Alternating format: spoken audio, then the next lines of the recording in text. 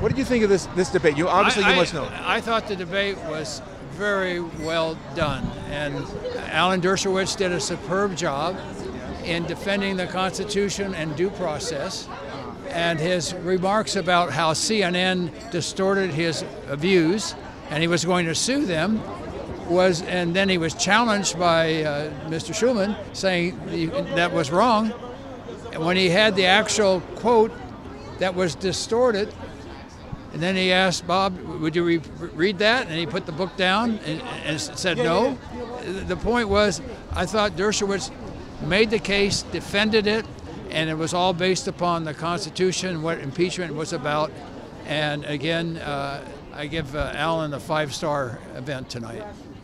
Now, for people who don't know, how many years did you serve in LA County politics, in government? Well, in government, I had 6 years in the state legislature, 3.5 years as a community college trustee, and 36 years as a supervisor for Los Angeles County. Okay.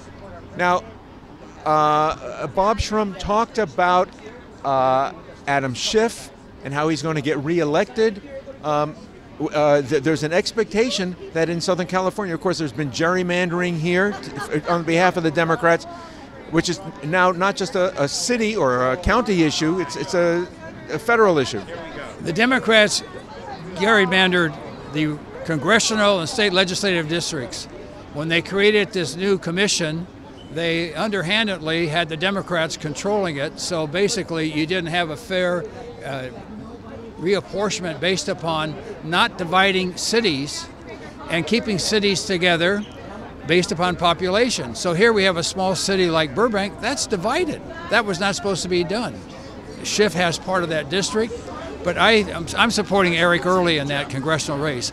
I don't know what's going to happen, but I hope that Eric has a strong showing that people, be it Democrat, Independent, Republican, are appalled how Congressman Schiff misstated or lied when he kept saying he had the information from the Russian collusion, and he had the information, and every time he never presented it, but he's still on that kick. I have the information. If you have the information, make it public and use that in your impeachment. But he didn't have that in the impeachment clause, and he didn't even have the House of Representatives vote for impeachment. It was a congressional committee, and a congressional committee doesn't have the power of the entire House. So the Speaker was wrong in that, and there should have been basically, they should have challenged this issue in the courts and let the courts determine if executive power was utilized correctly in that situation that the president used. How were you able to govern so long in a town which is primarily Democrat? Were you a Democrat at the time? No, I was a Republican, but we were able to work together and solve many of the issues.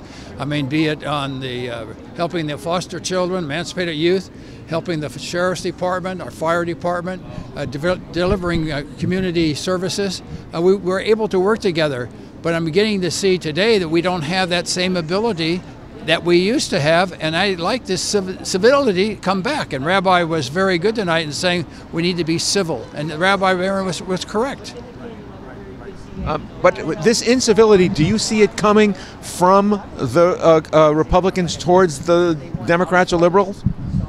No, when I was in the state legislature, we had a Democrat majority, but we worked together, and there are times that we had differences, but we were still friends in the evening.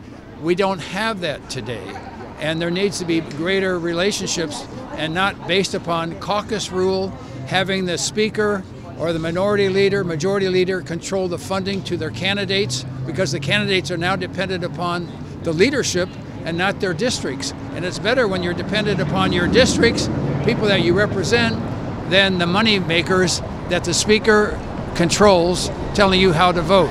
That's not the American way.